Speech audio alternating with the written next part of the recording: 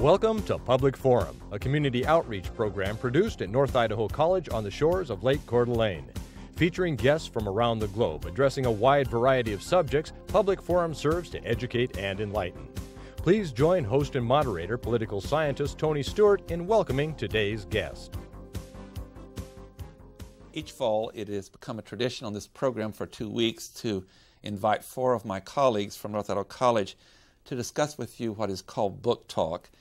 I've enjoyed this so much over the years. I look forward to every fall when we can do it again, and that is the purpose of the program today and next week. The official title of today's program is Book Talk, a look at major non-fictional works, and our 4 guests have spent the summer doing extensive reading, and they're here and are so cooperative to do that. We welcome back from last year at our program, first of all, Denise Clark, who is a North Idaho College librarian, and I call her the walk-in encyclopedia. She certainly can find anything for you in the field of publications. And next to her, an equally very intelligent person, Dr. Virginia Tinsley Johnson, who chairs the North Idaho College Department of Communication and Fine Arts, and one year was chosen as the faculty member of the year in the United States for community colleges. And then our third guest, a great friend and someone who's been on the faculty a long time and is very, very articulate and an extensive reader, is Fran Barr from the English faculty. And next to her is our other friend, Annie McKinley, who is remarkable in her outreach and understanding of books, too, and she's with our speech faculty. Welcome to all 4 of you. It's always great to have you here. Not to lose any time, we have so much to talk about. We're going to start our first question to Fran Barr. Fran, we love to let our viewers know what are some of the outstanding works, and we'll start with you with your recommendation, and if you would do something on the content of a non-fictional book, please. Okay. Well, probably my favorite nonfiction book I've read recently is Dress Your Family in Corduroy and Denim. It's by David Sedaris, who is quickly becoming one of the most popular personal essayists in the country. He's, I think I first heard him on National Public Radio. He is a regular commentator, and his name just kind of slipped in my subconsciousness. And then Virginia Johnson said, "Oh, you've got to read David Sedaris," a couple of years ago. And so since then I've read Me Talk Pretty One Day, which is one of his collections. Another one is Naked. And now he's come out most recently with Dress Your Family in Corduroy and Denim.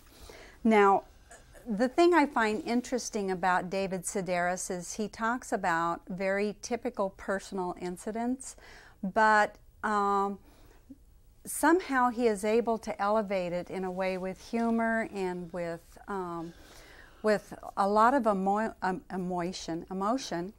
And what happens is that they are bigger and somehow express what we all feel. My English 101 students, that's freshman composition, I give them readings, and it can just be absolutely terrible for them to trudge through them. Well, this year I had them read a David Sedaris piece, and they came in and couldn't say enough about it. 2 or 3 of them said they ended up crying. Oh my. By the time they finished reading it, it was about the death of his mother. She got cancer. But it was different. It was better. What I want to do is read to you just one piece out of this particular book. This essay is called Put a Lid on It, and it is one of his more humorous ones, maybe not as deep, but this will give you a flavor of what he writes about. He says, "In a bathroom at LaGuardia Airport, I watched a man take a cell phone from his jacket pocket, step into an empty stall, and proceed to dial.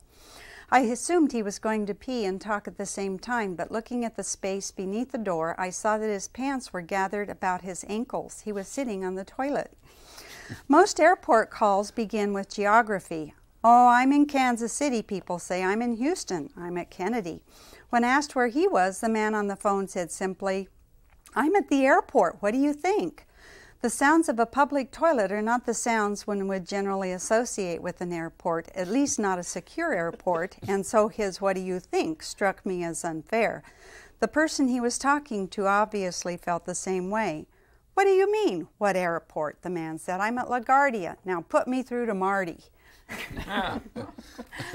Oh, that's very colorful. Yes. Thank you very much. It's We might wonderful. have time to come back, and we're going to go to Annie McKinley next, and pick one of your books and tell us why you were so impressed with it. Basically, just on a sideline, David Sedaris is going to be at the Get Lit conference in April through Eastern, if you want to go hear him. I chose on a different note. I chose Helen Thomas's book, Front Row at the White House. Well, that's for a long time, like 50 years or so. Yeah, it's like, well, I'll have to say that some of the presidents she talked about, the first president she talked about, I was in the 5th grade when he was president. So you do your math there. And anyway, I originally heard about this book from a good friend of mine who's my mother's best friend. Has been my mother's best friend for about 60, 70 years. And she's 87 years old, and she does a lot of reading. And she said, you got to read this book. You just got to read this book. So, of course, I kind of poo-pooed it because I don't know why I did. But anyway, so I finally picked it up, and I couldn't put it down. She is an amazing writer. And if Helen Thomas was the press secretary and started out in the Kennedy administration and is still there in our current administration, and she starts and stops the press conferences. She gets the first question every time. No political comment there, but used to get the first press comment every time. Okay. So her comments and her visions are so interesting because she has a whole section just on the first ladies and how she viewed the first ladies. So it gives you a different look at the first ladies and their different projects and how they protected their husbands. And she starts in the Kennedy administration. Yeah. And do you have a quote from that particular book? Or? The only quote that I can, and I showed this with my mass media class the other day, was because they talk about how the press has changed in the White House, and this is true about her relationship with each of the presidents, and it has changed over the years. And somebody asked her once why she did not ever report on the Kennedy, affairs or his personal life, and she said it used to be that the presidents had a personal life. Mm-hmm. What was private was private. Mm-hmm. She said now it's like everything is game. And she said, if you want to be president, you better decide when you're 5 years old and start at that point. And we better, and time is so precious on the print, but how about the second book before we go to the other two guests? The second book is a little bit different. This is Under the Banner of Heaven by John Cockers. Let me pronounce that right. Krakauer? Yeah. And this one talks about the fundamentalist Mormon movement in the United States. And it's also very interesting. The premise of it is about, I'll just read the front cover here. On July 24th, 1984, a woman and her infant daughter were murdered by two brothers who believed that they were ordered by God to kill by God. The roots of the crime lie deep in the history of American religious practice by millions. So it talks about the fundamental Mormon movement. Interesting cities and towns in the United States where the young women are not allowed to read newspapers or watch television, and they're married off at 14 to as a spiritual wife, and it's an incredible story. But to be very clear and fair, that certainly it's not a stereotype of any particular group of people or religion. No. So we'll make that very clear that that's not. No. It's not. In fact, I found it also fascinating about even the start of the Mormon Church in the United States and how they were persecuted and how people would go into the towns where the Mormons were and just slaughter them and then blame it on the Indians coming to. The people that belong to the LDS faith have faced great discrimination, as Native Americans did, and others, particularly on their way west, and many great members of that religion. We want to turn to, I guess next is Denise Clark. And Denise, how about your nonfiction book? Well, the first one I'm going to talk about is one by Rosamund Purcell called Owl's Head. And Rosamund is mainly known as a photographer. In fact, there is one woman whose name I've forgotten who referred to her as the doyenne of decay. She loves going into natural science museums and taking pictures of various specimens in jars, interesting anatomical specimens in jars. She also does stuffed birds, skeletons. She's a very fine natural science photographer. She's worked with Stephen Jay Gould, for example. She was teaching a photography class in Maine, just outside of Owl's Head, Maine, a very small community. And a friend told her that she needed to go to Buckminster's dump pile, actually, a garbage dump. Mr. Buckminster has been collecting stuff, say stuff, for probably over 50 years. And the stuff has literally moved him out of his house. The stuff is piled above his head, all around his acreage. And she develops kind of a passion for some of the natural processes that's occurred to some of this stuff on Mr. Buckminster's property. So she hauls off books in various stages of decay, which she uses as photography samples. But the book is a chronicle of her relationship with Buckminster, Mr. Buckminster. And again, on time, do you have any quote from that particular book that you want to read? Well, this is interesting right here. I am a collector. Right. I have to admit. So I was passionately interested in this book. At the time, I was both fascinated and shocked by she is looking at this group of books, by the condition of the disinterred books. They confirmed a collusion between willful neglect and the indifference of nature. I wanted to acquire the lot because it was full of visual incident. As I am descended from generations of collectors on both sides of the family, perhaps by genetic default, I was in the throes that day of becoming a collector myself, which she does. She hauls off trash from Mr. Buckminster's property by the truckload. How about a second book? You got? I have three here. Another one I'd like to mention is one called Father Joe, the Man Who Saved My Soul by Tony Hendra. Tony Hendra was one of the editors of National Lampoon. For example, he was Spy magazine, also Spy. He was one of the editors of Spy. And he has a very interesting relationship with a priest throughout his entire life. Now, Mr. Hendra has his ups and downs, but Father Joe remains his rock. And I would like to just read a short passage from the beginning of this book to kind of give you this is how Tony Hendra feels about Father Joe. He visits him fairly frequently throughout his life. This is his description. There he stands on the muddy clay of the little promontory, hands under scapular for warmth in the chill, his wide, rubbery mouth beaming serenely at the gray turmoil of the English Channel. Hooked over vast ears framing a fleshy groundhog nose and battered granny glasses is his black monk's cowl, ancient and rudimentary shield against the blustery rain. Farther down, irredeemably flat feet in black socks and big floppy sandals, these emerging from scruffy black robes whipped by the squalls and revealing, if you're lucky, glimpses of white English knees so knobby they could win prizes. Dom Joseph Werilo is his formal monastic name, but everyone calls him Father Joe.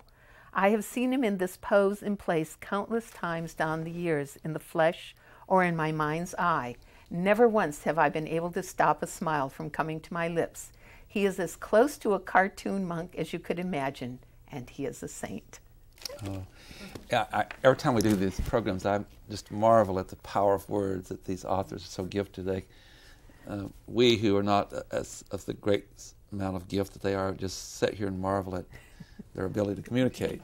And now to Virginia Johnson, who does extensive reading. And Virginia, take us through your first book that you want to choose. Well, Tony, what I'm going to do is to try to lump these three together. Okay. I decided to go with an international approach this time, and because I got hooked on some books.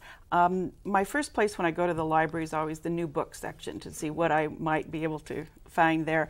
And the first book that I chose is Oliver Sacks' Oaxaca Journal. And Oliver Sacks is one of my favorite authors. He wrote, among other things, Awakenings, which was made into a movie with Robert De Niro and Robin Williams, who looks remarkably like him. And The Man Who Mistook His Wife for a Hat. And I also read his autobiography called Uncle Tungsten, where he had this uncle who was a chemist, and his mother, in fact, that is Oliver Sacks' mother, let him do wild chemistry experiments in the kitchen. He almost blew the wall out. So he had a really remarkable upbringing. But this book, Oaxaca Journal, is about a trip he took to Oaxaca on a field trip with a bunch of botanists who love ferns. And I thought, this man just has all kinds of interests. And so I read that, and in the back I discovered that this was part of a collection a series rather, that the National Geographic Society has put together, and which happened to be in our very fine North Idaho College Library, probably thanks to Denise Clark. Oh, I'm sure. And so I did read Oaxaca Journal, and then the second book I read was Crete by Barry Unsworth, and that one I read because I'd been to Crete, and I just was so excited to find passages in there about places I had seen and wanted to go again. And then I found Francine Prose's Sicilian Odyssey, all about Sicily, and I learned so much about that, and my goal is to read all of them in the series. But one of the passages I thought I would pick is from Oliver Sacks's book, Oaxaca Journal. He talks a lot about all the ferns that they find, and what it's like a great treasure hunt, and they find new ones, and one man almost loses his life crawling out on a cliff to find a fern. But he also writes about the whole area and about the food there. And so I thought I would pull out this one section where he is in a town where they are distilling mezcal. And they cook the stems, and he says a mule is used to pull this round stone that's a millstone. Then the mash is put into large vats to ferment. It bubbles, heavy bubbles of carbon dioxide, and starts to become alcoholic. The bubbly mass is then cooked in a large copper kettle for 3 hours, and the distillate collected below. The particular distillers we are visiting make straight mezcal, which is 98 proof, almost 50% alcohol, and pechuga, mezcal flavored by raw chicken breasts. This is a more delicate in taste and highly esteemed, but the idea of raw chicken breasts disturbs me here, a mixing of categories, as with the notion, for example, of fish-flavored gin. And on he goes to tell about this powerful drink that they're making there in Oaxaca. You know, it could be a health problem eating raw chicken. I know. I think the medical field would worry about that. Pretty That well is pickled. Fascinating. And I have some other questions for all panelists, but we do have 2 other books that are on the table. And we'll go back to Denise. Denise, you had one other you didn't get to talk about, and we'll... Well, I have this of Walter Isaacson's Benjamin Franklin, An Intimate Life, or an American Life, rather. I have to admit, this is not the type of reading I normally pick up. But my father kept calling me and saying, "You have to read this book. You have to read this book." You know, my father and I share a lot of interests in reading interests, and so I said, "Finally, okay, just so I can talk to you about this book, I'll read it." And I found this absolutely fascinating. So your father was right. My father was right, absolutely right. I said, from now on, I'll take your word, Pop. This is a fine read. Benjamin Franklin was even a more interesting character than I had known. I knew he was a bit of an eccentric and a rather a man who was very broad-minded, you know, for his time. They said that when he died, that every denomination came out to take part in the funeral cortege. The Jewish organizations in the colonies were represented, and so he was just a very, as I said, a very broad-minded man, and with a variety of interests, an amazing variety. A man who kept remaking himself, it seems.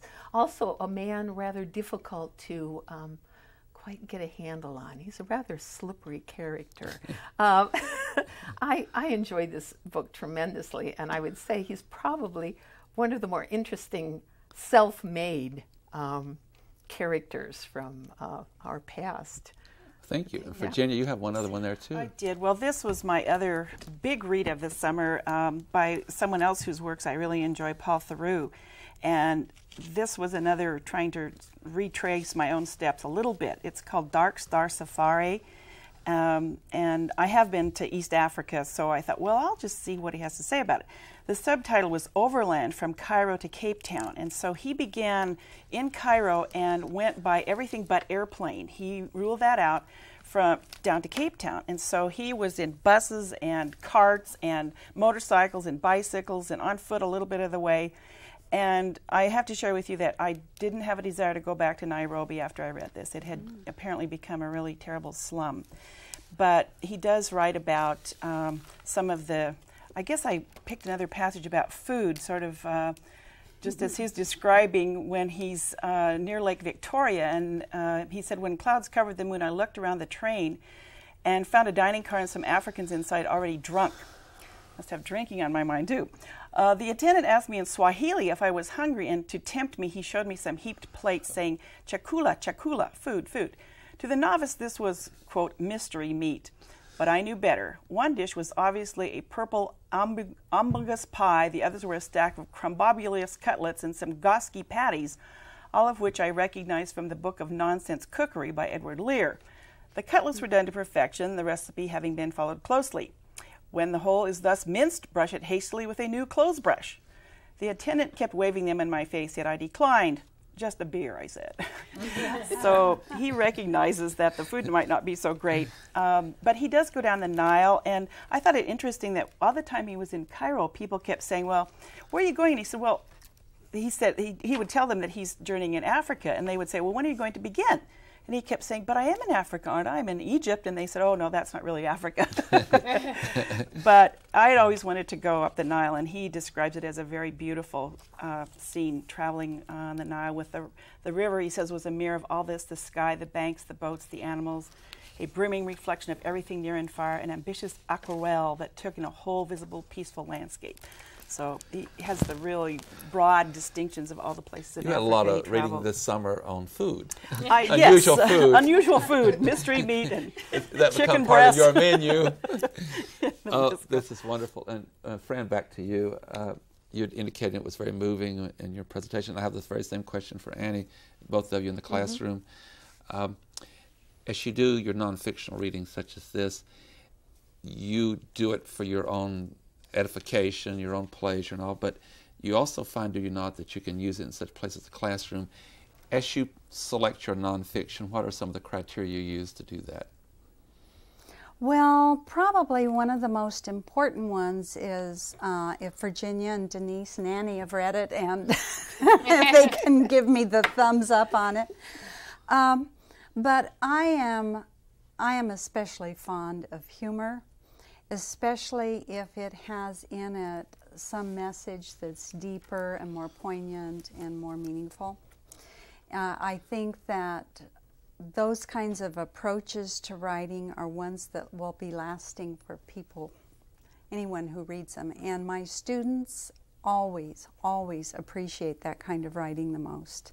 If someone can make you laugh and bring you to tears in the space of 3 or 4 pages, then that person's a good writer.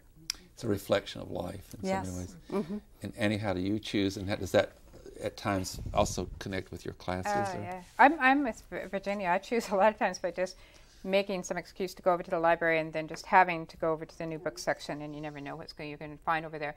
But the Helen Thomas book I actually chose because I do teach the mass media and our society class here, and I find myself, I've said I feel like a Jeopardy person the other day. I was just like quoting her like right and left. I mean, the student could bring up something. I thought, well, Helen Thomas says that, you know. So, and right now there's Walter Cronkite's books on my shelf to read. David Brinkley's on my shelf to read because I really like their reflections on life, and also it's a way of learning about our history without a history book, I guess. There's a lot of that, and there's a book out by, is it Brokaw, I believe, that deals with the greatest generation, he says, of World War II, you know, and the sacrifices. And that's really getting great reviews. Denise, back to you. I know I ask a question I ask every year, but we have some new viewers. When do you find time? And I know what your story is, but our viewers would like to know that.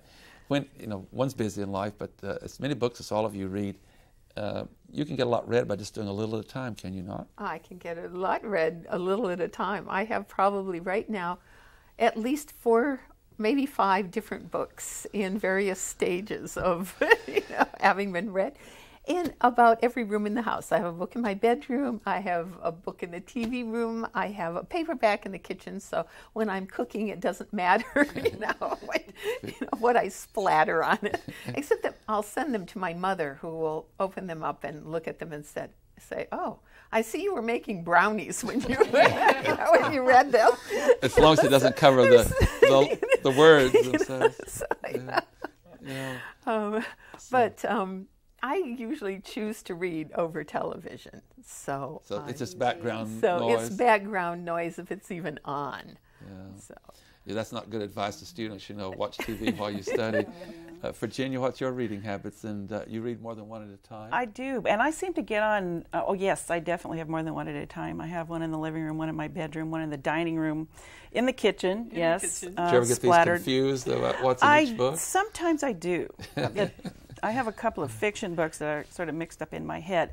But I also go on tears. Like I started, as I said, I picked out the Oaxaca Journal, and then I thought, well, there's more than one in this series, so I'll just try to read all of them. But I got sidetracked because when I got to, for example, Barry Unsworth, what happened is when they asked the authors in this series to write, they chose famous writers. So then I thought, well, I haven't read anything by Barry Unsworth either, so then I got off on that sidetrack.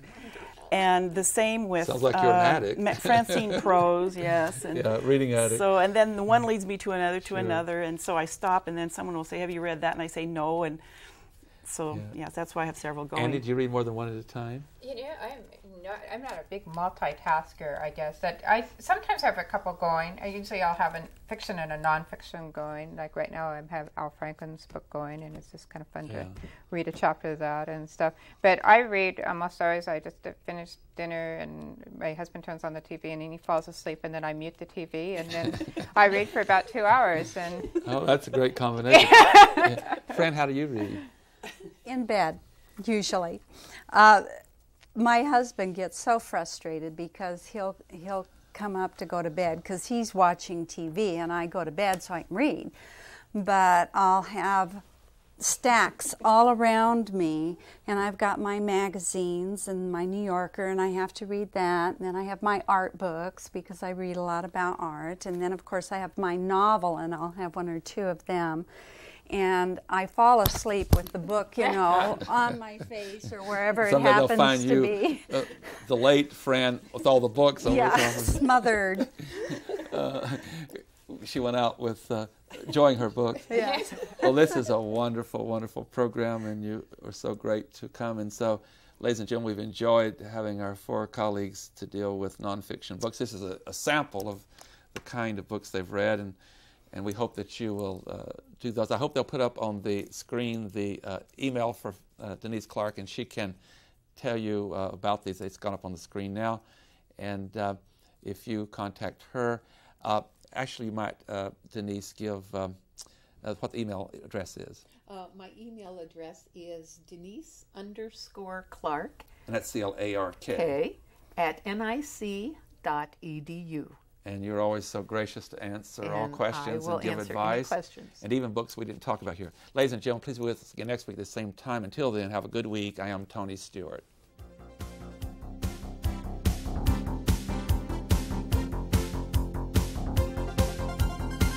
Recorded on the campus of North Idaho College, Public Forum is the longest-running in-house college production on PBS.